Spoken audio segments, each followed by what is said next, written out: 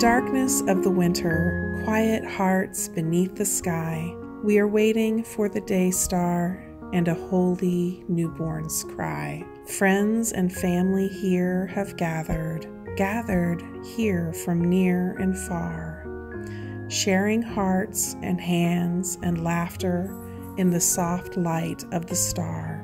Legend tells us of a baby born to those whose hearts were free, scared and lonely, traveling onward, seeking shelter endlessly.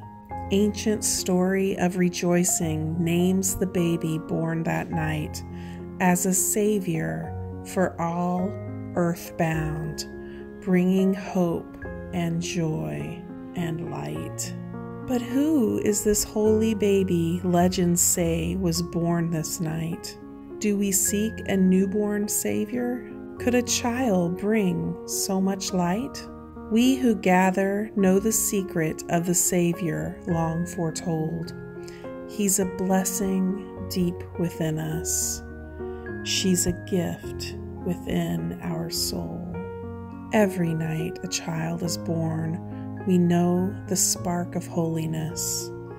Every person has within them hope and love and tenderness. Every Sunday this month, we've come together for a moment in time to honor Advent. Advent comes from the Latin verb advenire, which means to draw near. By lighting one more candle in our Advent wreath each week, we make visible our spirit of waiting, of expectation. The first candle we lit in the name of hope, not just what we long for, but our trust for the best within us to rise and to grace the many endings and beginnings in our lives. We lit the second candle in the name of peace, the courage to soften and to cultivate our ability to stay present in difficult moments. We lit the third candle in the name of joy, the abiding faith that joy unfolds whenever we are able to enter and consent to the practice of opening to possibility.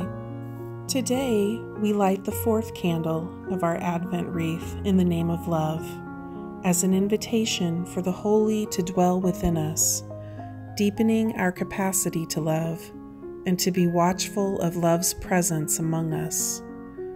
May we open to the love that awaits us in the weeks to come. As we prepare to bring new possibilities to life, may love guide us and be a creating force in our lives. In the darkness of the winter, quiet hearts beneath the sky, we are waiting for the day star and a holy newborn's cry. Blessed be, and Merry Christmas.